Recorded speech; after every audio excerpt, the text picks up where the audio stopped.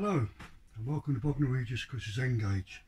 I haven't been doing a great deal up here, basically because it's been in the high 30s and it's been far too hot.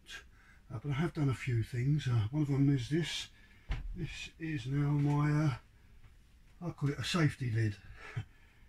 For want of a better word, it basically covers the loft hatch and it's going to stop me and any of my grandkids that come up here from falling down and breaking their neck. It's loose at the moment, but it will be hinged at the bottom, and as you can see, it goes right up to the edge of where the railway tabletop is. So all it simply does is it will swing, it won't touch that, but it will swing down, and there you are. It now covers the loft hatch out, and it's really thick, and I can walk on that and it doesn't even move at all, so that'll be down in future. So that's one thing that I've done up here. The other thing I've done is I've got 2 bathrooms and a utility room in this bungalow, and the ducting that they use has been this stuff,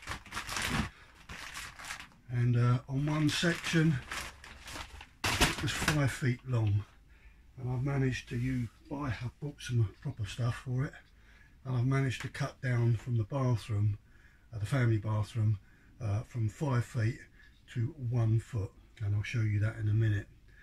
Made a hell of a difference. I've done the same on our ensuite bathroom, and likewise on the utility room, which is where the washing machine tumble dryer is. So I've been doing that up here in the high 30s. Absolutely sweating buckets, but I keep reminding myself it's good for the figure. Having done that, I haven't done a great deal, but what you can see over there is when you saw the railway track laid out, I have actually marked out on there, and that's what I want to talk about today. So it's a very short video, and to give you my ideas, and if you can tell me to do anything better, then please do so, but I'll show you what I'm on about now. So I'll just bring the camera in.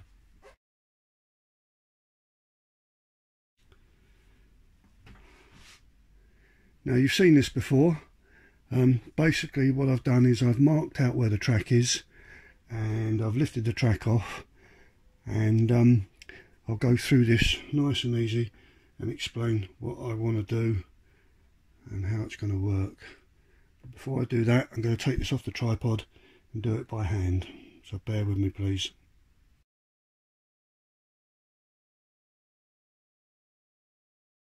Right, at the beginning you saw the plan.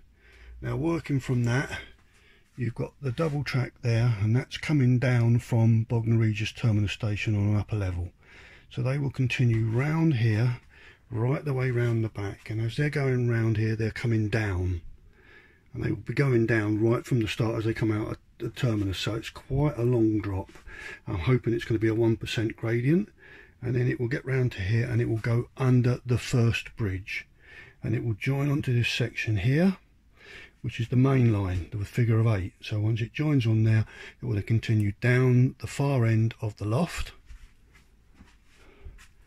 and then it will continue along here, and then as it comes out from underneath the terminus, it then starts to rise, and again I'm hoping it's going to be a 1% gradient, and as it comes up and along here, it's raising until it gets to the first bridge, which is there, and then it will go over the second bridge, and then it will continue round here and then along the back all the way down to the end of the loft, which is over there, and that will be dropping again a 1% gradient. Once it gets down to the bottom there, round behind the back of the chimney, through the fiddle yard, and then it will come along underneath here, and then it will come round on a flat level round the middle here, as you can see, again under the bridge, and then joining back on the section there. And that's how it works. So that section there is coming down, that level one there is on the level, and this one here is going up. So you've got a nice gradient there. Now my question is, these what I've drawn here, I've used the Pico gauge. Is it, I can't think what it's called now. Oh yeah, the Pico 6-foot way gauge. Now I've done those initially on this bit here, and as you can see on there, that is the streamline, Pico streamline, which is those there, and you can see that there. Now I'm not too sure, sorry, those inner ones there. Now I'm not too sure whether they're going to be too close together going round on those curves, and I'm wondering whether or not I should have used the set track one, which takes it slightly out. Now I can change it over, that's not a problem at all, but I would like some advice on that, whether it's better to use the set track one. I mean, yeah, it's going to be streamlined track, but set track gauge, so that when the carriages do go around there, they're not going to hit each other. Although I don't think they're going to hit each other on this one because of the size of the radius. Now I have done the measurements. The inside radius here, that's a 70-inch curve from the inner track, 70 inches. The middle line there, which is on level, that on the inside line, that's a 74-inch radius, and the one out on the back there, from the inner line again, the inner line is an 81.5-inch radius. So do I use the streamline gauge or do I use the set track gauge? Answers on a postcard. So that's my query there.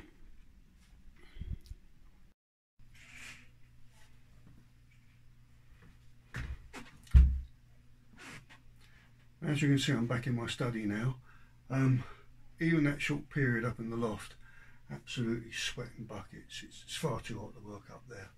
And even if I had the money for the insulation, I couldn't work up there putting that in at the moment. It's just too hot. So that's going to be when it gets a bit cooler, then I'll start doing that.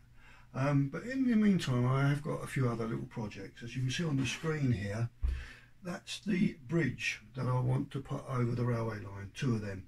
It's a scale scenes. I've never tried scale scenes. I'm going to do a small one first of all, a small project from them, see how I get on, learning the ropes basically, and then later on progress to this. And depending on how good it looks and how I get on with it, I may go further afield, like a good shed or my engine shed. The other project I've got is these here. Now they're the old Mark 1 Graham Farish coaches. Now as you can see, I've got 4 of these, and I'm going to do a conversion. I'm going to turn it into an EMU. I've got the graphics, I've got to get a motorised chassis, and I've got to actually strip this off to put the new graphics on. So that should be interesting. So that's another job I've got to do. And I think really that about covers how things are going or progressing. I was going to the International N-Gage show up at Warwick on Saturday, but that's my grandson's first birthday, so I'm going to spend the day with him and the family. And so I'm going to go on a Sunday. I've never been on a Sunday, don't know what it's going to be like. Hopefully as good as Saturday. Was hoping to pick up some bargains, but I don't know whether they carry anything over to the Sunday. But either way, I'm still looking forward to the N-Gage show. Sadly, travelling all the way from Chichester on my own. But anyway, not a problem, really looking forward to it. I'll do a video of the show, and I'll get back to you when I've done a little bit more. All the best now, cheers.